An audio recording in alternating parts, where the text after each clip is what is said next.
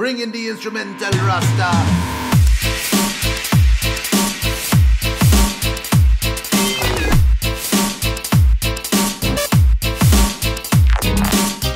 What went wrong for you when you didn't get the offer from the NBA that you wanted, even though you were great with Memphis last year?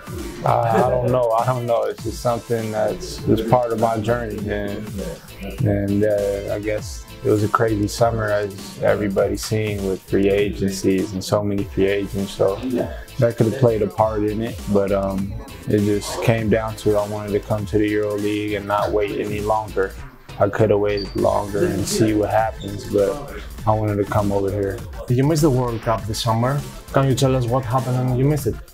Like I said, what I just said is I didn't know what was going on. I wanted to pick a team, have a team before I did anything, and unfortunately it was bad timing, and I didn't have a team when I needed to be in Greece, but I was still pursuing trying to be in the NBA and participating. If a team needed to come see me, talk to me, I wanted to be available, and it was just bad timing with everything. It's your first EuroLeague experience. How does it feel so far? It's been up and down, personally for me, but it's getting better. I'm learning every day, and it's getting better slowly. And as a team, we're getting better. How different is the game here in Europe? I would say it's very different. Way more, I think, a slower pace, and obviously players can stay in the paint, so driving lanes, and defensively it's harder. It's harder to score here. It's way harder to score here, I would say.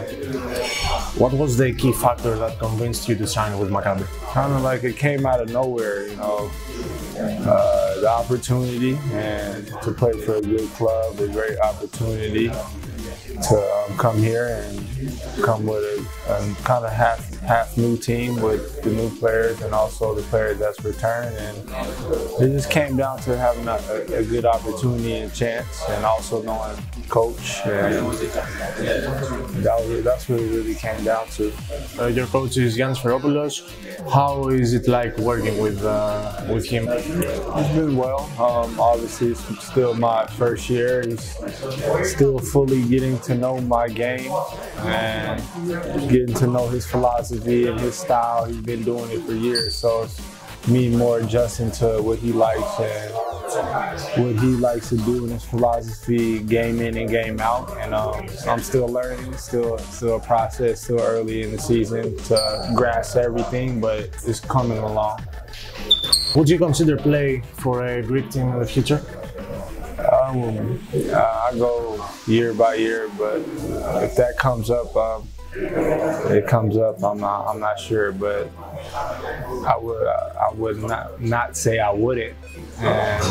But obviously, whatever comes up in my years of when I'm out of a contract or whenever I'm a free agent, that's when I would decide. There were some rumors about you and Olympiacos in the past few summers. Did you talk with the team? I didn't talk to the team as much, not this summer. Didn't.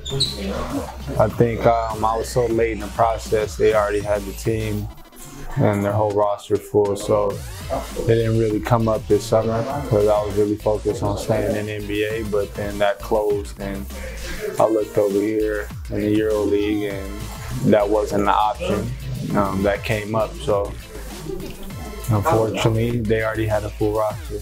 Many of the fans want to see you again with the national team's jersey. Will this happen this summer? No, I want to be here, and I won't have any difficulties of having to know where I'm going to be next year, but I never know, but I want to be there for the Olympics, and I definitely want to play.